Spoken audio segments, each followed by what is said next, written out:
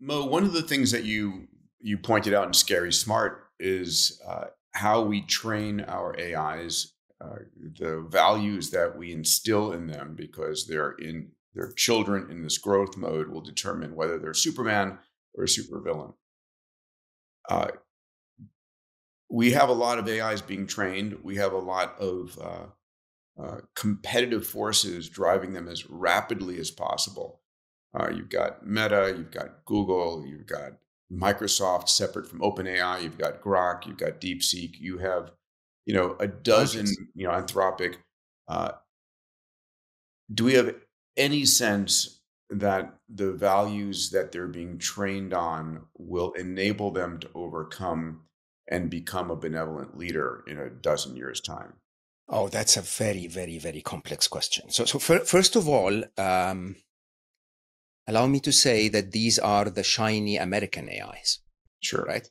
That if you go to a different nation with a different mindset, I apologize for saying the C word. China is mostly building AIs for industrial automation. Okay. Supply chain management.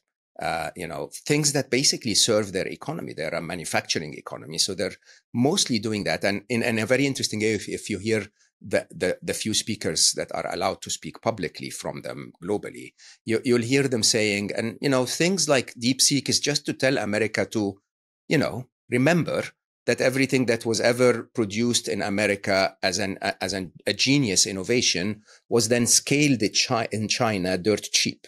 Right. So this trend is nothing new. Like, if you're surprised that DeepSeek is a tenth of the price, where have you been when they've created, made everything at a tenth of the price? Right now.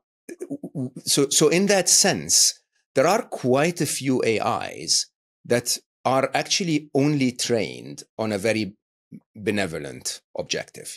Help me with my supply chain, help me, create more efficiency, help me make my workers safer, and so on and so forth. That's number one.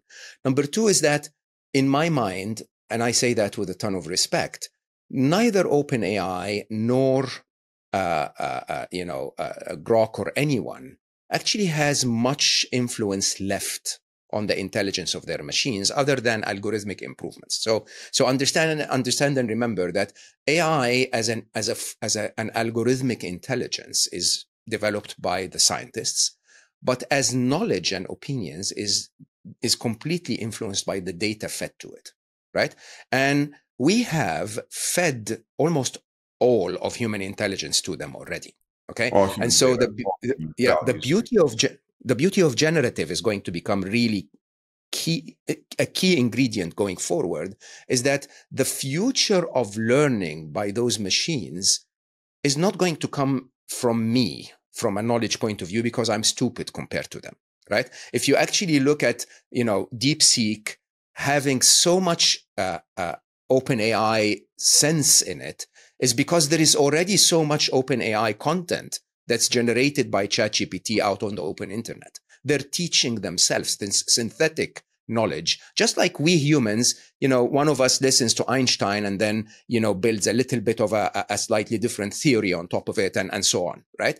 So we're getting into that stage. The only influence humanity will still have on the behavior of those machines has nothing to do with knowledge, right? Remember, however, that we don't make decisions based on our intelligence. We make decisions based on our ethics as informed by our intelligence, right? You raise a woman in the Middle East and she will wear more conservative clothing than if you raise her on the Copacabana beach in Rio de Janeiro, right? And you have to imagine that this is the only influence we have left. And that influence comes in the form of you and I dealing with those machines. You and I and everyone listening and everyone that deals with them, right?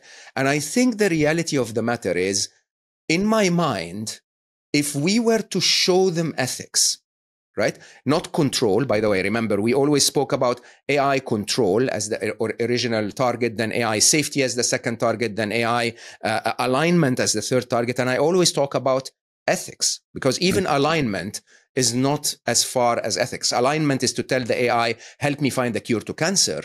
Ethics is find the best thing for me and everyone else and do it. And if that's cure for cancer, then by definition, you'll find that out on your own, right? Don't lie, don't cheat, don't kill, don't hurt. Sort of, the opposite of the Asimov laws is to say, by the way, be ethical, and then you'll figure out your own laws. Now, I'll just close with one important sentence.